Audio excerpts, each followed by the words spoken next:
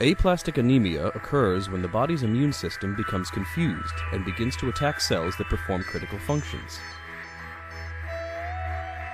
The cells affected in this condition are the red blood cells, white blood cells, and platelets.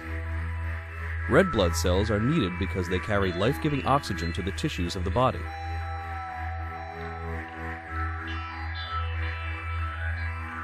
Platelets are important because they work to promote blood clotting.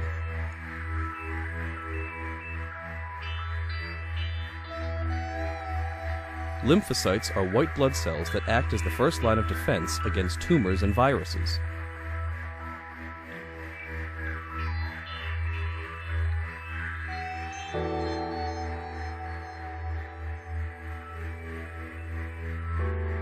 Neutrophils are another type that works to prevent infection and disease.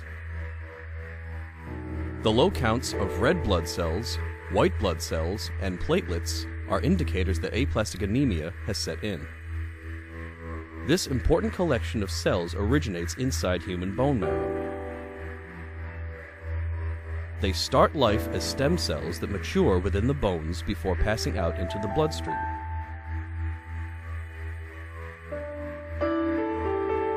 When suffering from an autoimmune disorder such as aplastic anemia, lymphocytes become confused and attack the stem cells being created in the bone marrow. A promising treatment for this condition requires high doses of cyclophosphamide, or HiCy, an agent that eradicates the immune system, causing it to reboot like a computer. Once rebooted, the lymphocytes no longer attack the stem cells.